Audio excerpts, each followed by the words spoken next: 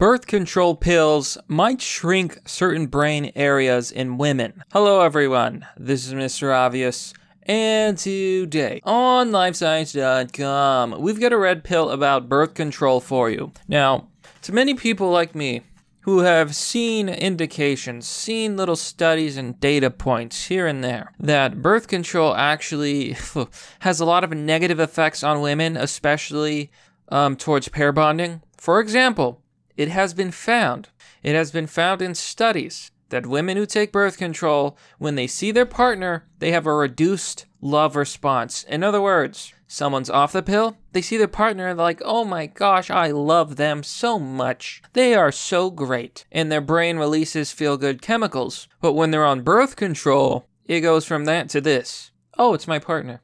I kind of like them.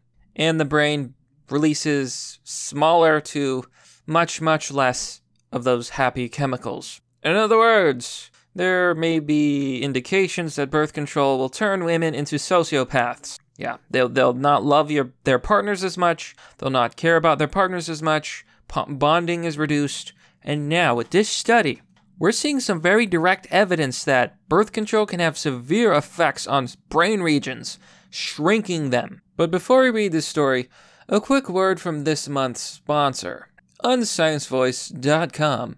Unsciencevoice.com is a free speech platform where you can post dank memes and subscribe to different communities that you enjoy to get all sorts of content. You won't be silenced on unsciencevoice.com.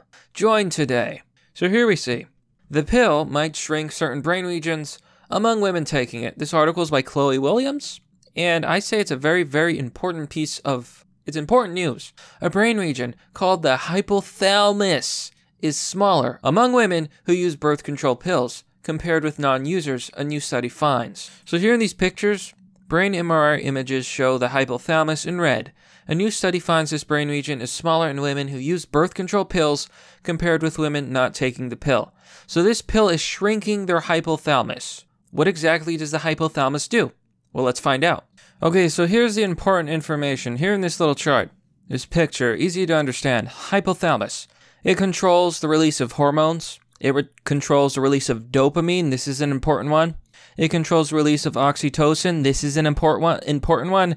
Vasopressin. All of these are important. These are all different hormones, and dopamine, oxytocin, vasopressin. These are related to bonding, pair bonding, and love. Oh yeah, it's true. So if women who are affected with the pill have smaller hypothalamuses, this could be the first example of direct evidence of anecdotal information in all these studies which show when women go on the pill, it drives them mad. They become different people.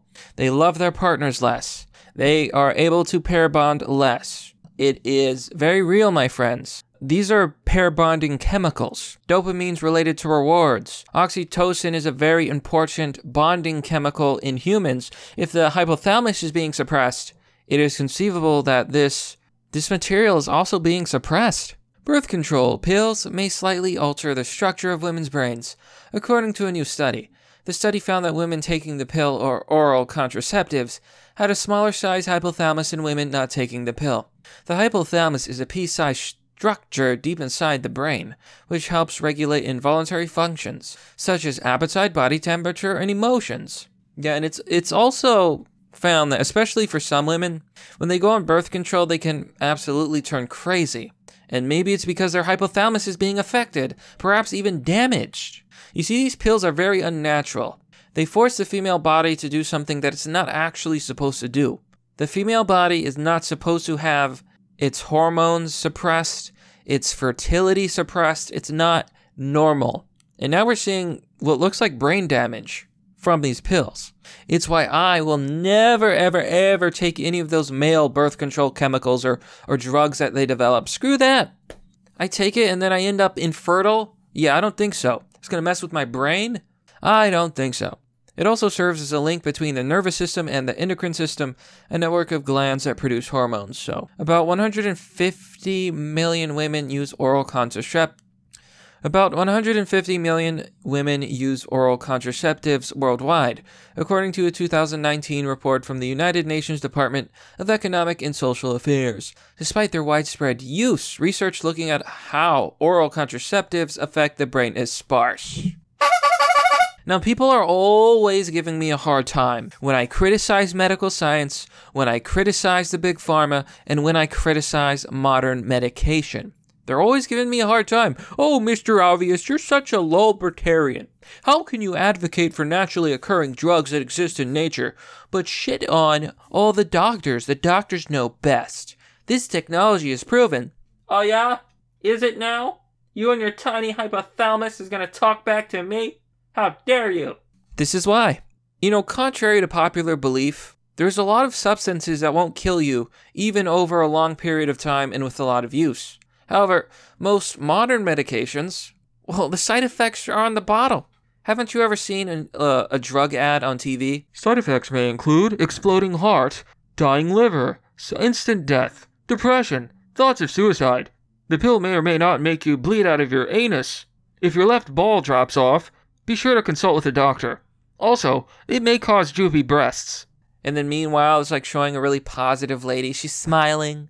Oh, she's galloping across in the flowers, and it's just beautiful, and everybody's happy, and it's really bright, while they're reading all these dangerous side effects. This medication's for heart disease. It will help you not have a heart attack. Side effect: heart attack. The most common side effects are nausea, diarrhea, headache, vomiting, constipation, a small bump or itching at the injection site. I wouldn't touch most of these pills for any reason. Okay. Modern medicine and modern doctors are extremely overrated, and I think in 100 years, we'll look back and be like, holy shit, we had no idea what we were doing. Not only that, it will pain you to know that a lot of the times the big pharma in their studies, their double-blind studies, are actually pretty much the placebo effect. You see, they've done studies on drugs in America and in other countries, and in some cases just in other states, and these drugs fail to pass double-blind studies, which means that it was most likely the placebo effect that made them have any sort of positive effect at all. It's a huge scam, it's extremely dangerous, and, well, that's where we're at, friends. So they don't even have research on how this stuff affects the brain, but guys like me, who have only seen the anecdotal evidence of birth control turning women crazy. Oh, we were wrong because we weren't doctors. We're crazy. We don't know what's going on. There's an old saying, I'll believe it when I see it. Well, I saw it. A lot of people have seen it. People have written about it. Women seem to turn crazy when they go on birth control. And they also seem to stop giving a shit. Well, there you go. Now we have some evidence. Now we have a scientific study that shows us women's brains, their hypothalamus shrinks. That can't be good. It's a pretty understudied area, said Dr. Michael Lipton, professor of radiology at Albert Einstein College of Medicine in New York, who led the recent research. Finally, a real professor. Of course, a professor of radiology would be doing groundbreaking work. For some reason, no one has been doing it. Only him. So, the new study was presented, at the same time I'm recording this, December 4th, at the annual meeting of the Radiology Society of North America. Is the first look at the pill's effects on the hypothalamus. To gauge the structure's volume, the researchers used MRI scans of 50 women, 21 of whom were taking a combination pill, a common type of birth control pill that provides a dose of synthetic estrogen and progestin. On average, the women taking the pill had hypothalamuses that were about 6% smaller than it was in women not taking the pill, the study found. For brain region, that's a pretty sizable difference, Lipton said. Now, 6% might not sound like a lot, but let's just imagine that your frontal lobes were 6% smaller. You're going to find that there's a pretty significant decrease in IQ. So you lose 6% of your frontal lobes, you may go from a bright student to basically an idiot. Okay, we're talking about the human brain.